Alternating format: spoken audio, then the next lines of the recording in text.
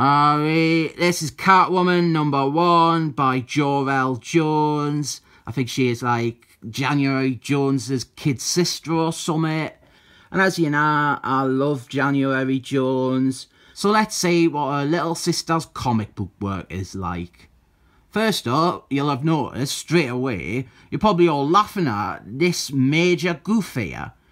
The DC comic book company, they have gone and they have made a Catwoman comic and they have forgotten to actually print a cover for it. Like, look closely, there's no cover here. It's just all white. They actually forgot to print the cover.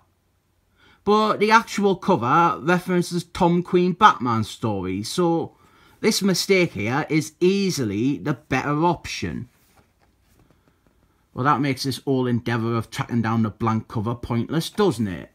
The other thing is, unfortunately, they couldn't forget to print all the stuff relating to Tom Queen and his failed Batman wedding inside the comic itself. The story here is that there is this fake Catwoman poser and she's going around and shooting things with a gun. And we've got a setup for a fairly obvious story here, where the real Catwoman has to come out the shadows and face her imposter. This is written and drawn by Joëlle Jones, and I think people generally quite like it. I just think it was incredibly unfair to both Joëlle Jones and the Catwoman to spring this ongoing series only after Tom Queen trashed the character. He had Catwoman do a jilt of Batman. She left him at the altar. And even if you are a big Catwoman fan, it's hard to really look at the character the same after she has emotionally manipulated and broken a man's heart like that. She's alone now, and a lot of it is avoiding the issue and unintentionally making Catwoman look like a bit of a remorseless bitch. And at times it does address it head on. No matter how hard Joëlle Jones tries to justify it from Catwoman's perspective, it all just feels like defensive flinching. Without all the unfair Tom Queen baggage, this Catwoman comic would likely be a lot easier to ride with. That might be a pun because she is on a subway here. But it feels like it's both tiptoeing around the elephant in the room and also of the mind that there isn't really an elephant in the room to begin with. So there's this odd woman, right, but she's wearing loads of makeup and looks passable. But then she takes it all off and she's really like a proper odd woman. She's odd and decrepit and she's like a proper hag. Reminds us of me mum, actually. And she has hired the fake Catwoman for something. And then the real Catwoman, she goes home. And this comic is very, very decompressed as well. Catwoman, she goes home and she has got a package from Jarvis.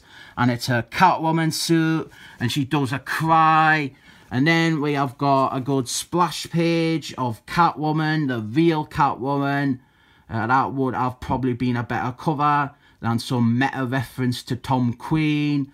So then Catwoman, she confronts the fake Catwoman, the pretender, and they have a fight, but then she chases her with her legs, and then right at the end, there is loads of Catwomans. Maybe Batman, he should have tried to marry any of these ones instead. I mean, some of them look quite pretty. It's hard to get a reader invested and caring about a central character when they have been so profusely destroyed by another writer. I feel no sympathy for Catwoman. I didn't relate to her. Part of us wants to see her suffer in some way for what she did to Batman. I mean, you have a character betray and exploit one of your flagship heroes like that. It's going to be a long, long time until she can claw back some respect. Maybe another pun there, because she's got like claws and that. Joëlle Jones, she does seem to be approaching it from the whole wow, I really can't acknowledge that shit show too much. School of Writing. So that's probably a good thing. And at least this whole series isn't trying to say that Catwoman was in some way right to break Batman's heart. I don't know who this can really appeal to though. I mean, it's spinning out of probably the worst thing to be done with Catwoman's character ever. And no matter how much better this is than that, it's always got that enormous noose around its neck. It's like that Flask comic. And honestly, I probably prefer the first issue of the New 52 Catwoman anyway, because at least that one, it ended with some softcore porn with Catwoman banging Batman. But this is mostly okay if you just want to pretend that the whole wedding storyline never happened. I rate this 7 thumbs up.